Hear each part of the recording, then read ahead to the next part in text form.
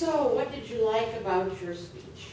I'm being careful about what I use. I mean, in my point, I talked about we need to save animals, but on the other hand, I said in some point, we lose their food. So I try to directly, I try to use like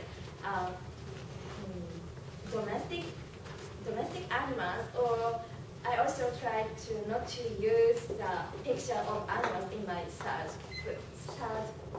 point, because it sounds like immoral after my second point. Okay, all right.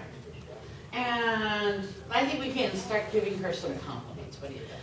Very strong and creative voice. Your intro was really very good.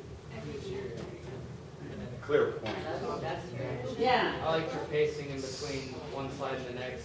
You would make one, you would bring one up and then you would give a second and then you talk about it. So give us a moment to reflect on what you brought up. Very easy to follow, very clear. Yay. Sumire, I think you're the queen of gesture. You have beautiful presence. Did you train in? Yeah, I nobody improve me. There you go. Well, a lot of your gestures are consistent. Like from your first speech about plastic bags to now, like some of them are very still consistent. Like I don't know, I find that really good. Like. Yeah, I just heard of a new kind of plastic that is made out of mushrooms, which will become totally biodegradable.